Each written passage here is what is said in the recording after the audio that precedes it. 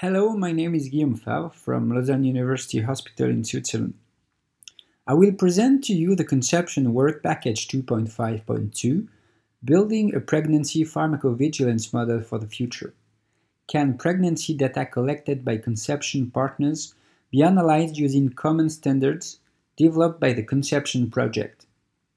But first, what is a pharmacovigilance and how does it work? Pharmacovigilance is the system, when a drug is available, that studies drug safety by several processes. Nowadays, the pharmacovigilance context is composed of both public and private sector.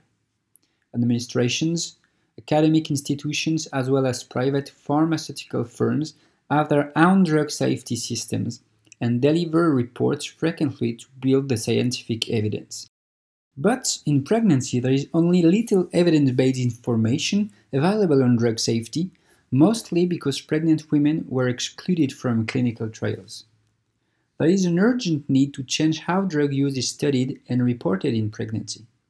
The Conception Project aims to build that model for the future. In our project 2.5.2, we are wondering if we can gather and analyze data collected from conception partners.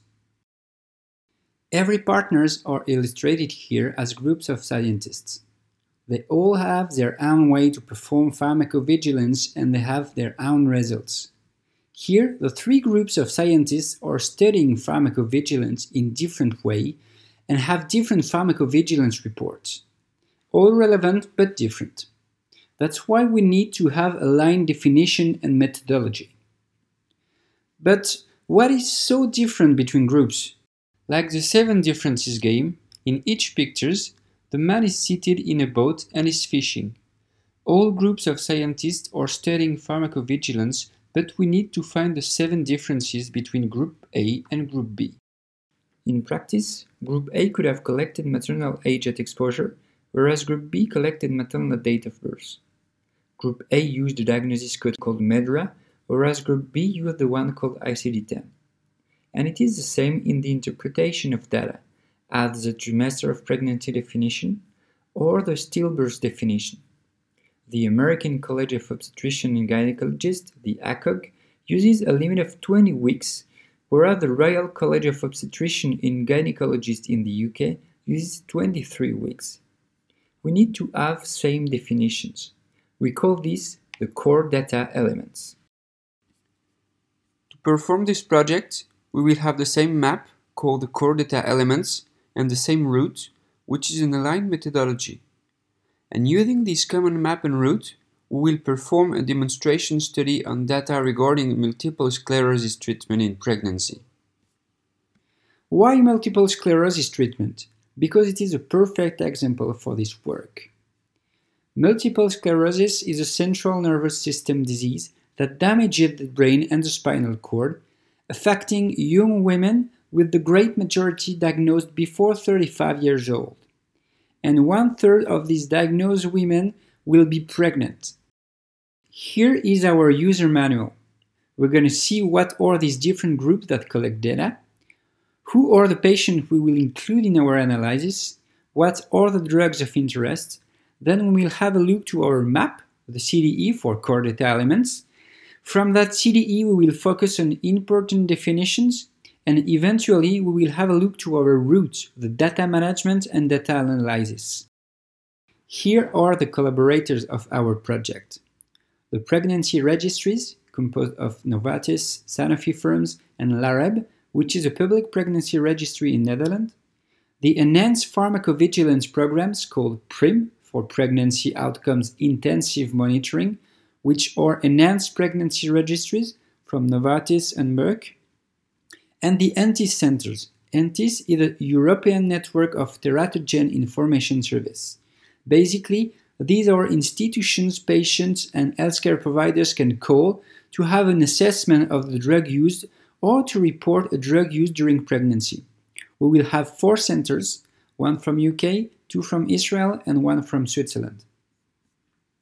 All pregnant women exposed to the drug of interest during pregnancy or before will be included. The period before will depend on each drug we'll see next. However, If a pregnant patient is exposed in the same time to a teratogenic or phytotoxic drug, she will be excluded to avoid an incorrect association. If a pregnant woman takes in the same time the drug we study and the drug we know that induces the birth defect, we will never know which drug is at the origin of this birth defect. We study loads of multiple sclerosis drugs. Here is the list. The variables to collect are described in our map, the core data elements, in which every item and strict definitions are reported for cohesion between all partners. This is an example of the core data elements. If we take the maternal age, the definition is the mother's age in years on the first day of the last menstrual period prior to pregnancy, and the correct format is an integer number. The black dots mean it is essential data. This information can be directly reported or derived from the maternal date of birth and the date of last menstrual period.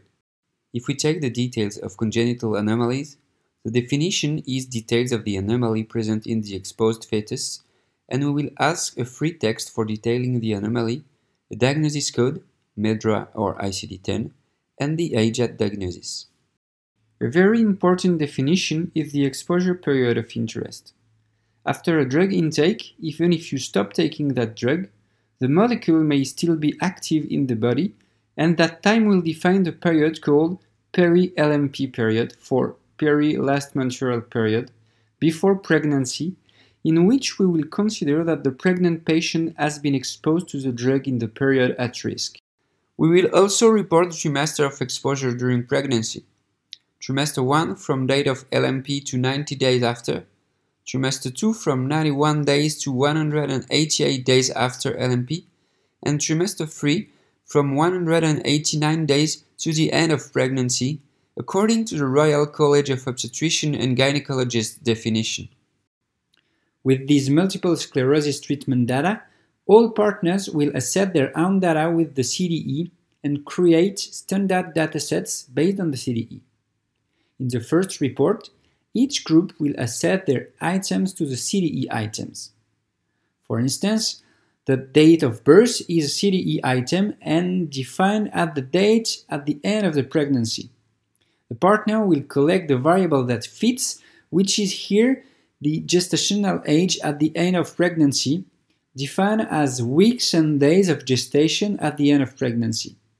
It is not the same variable, but a simple calculation from the last menstrual period with weeks and days fits perfectly to the CDE. We will do the same for every item of the CDE.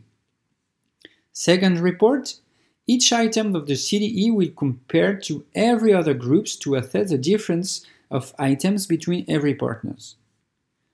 Third report, by using the standard dataset created in mirror to the CDE, each group will deliver standardized results tables. For instance, here we will record the number of pregnancy reported, every characteristic of patients, and the number of birth defects, in absolute number and proportion. In the final report, we will compare the different standardized results of each group and assess the difference in between. Final version of populated tables will be discussed regarding informal comparisons between the analysis of datasets provided by each group. We will assess the feasibility of analyzing dispersed dataset using this approach. But what is the perspective for the future? It is to be able to perform what we call a meta-analysis. That means that we analyze all standardized data we collected to perform a big analysis with data from different origins.